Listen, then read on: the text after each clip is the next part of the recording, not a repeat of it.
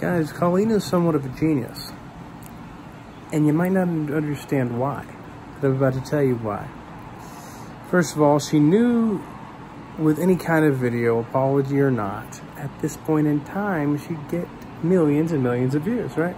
Number one. Number two, she knew if she uploaded on her secondary vlog channel, which needed more subscribers and views, she'd funnel them right into that channel too. Three, she made it into a song, which makes her more likable and the video more palatable.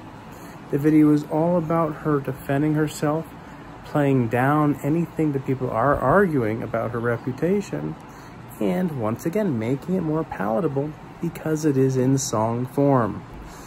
Throughout the video, she talks about how she is innocent, how she is nothing but a celebrity who wanted to become close with her fans regardless of age, and that she shouldn't be held responsible for the way she portrays herself on tour and online because she only has good intentions to make people laugh. Now guys, if this isn't a good apology, then it's not a good apology.